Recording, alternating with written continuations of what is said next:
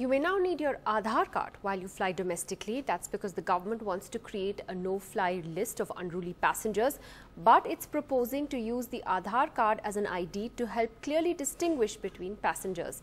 Sandeep Phukan has that story. Domestic flyers may soon have to carry their passport or Aadhaar card if a new proposal of the Aviation Ministry on passenger identification goes through. The ministry wants a foolproof identification system as a first step towards creating a no-fly list of unruly passengers. Sources say Aadhaar identification or a passport will help distinguish between a troublemaker and a genuine passenger, even if they have the same name.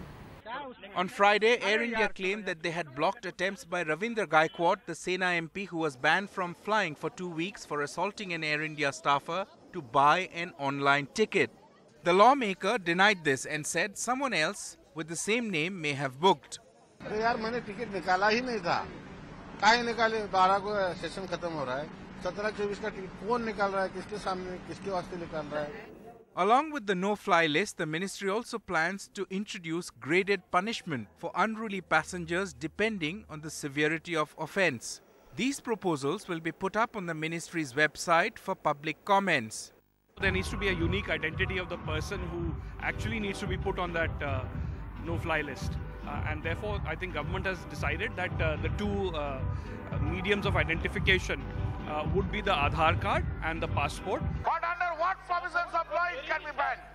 The current law allows an airline to offload a potential troublemaker, but is silent about one crucial aspect.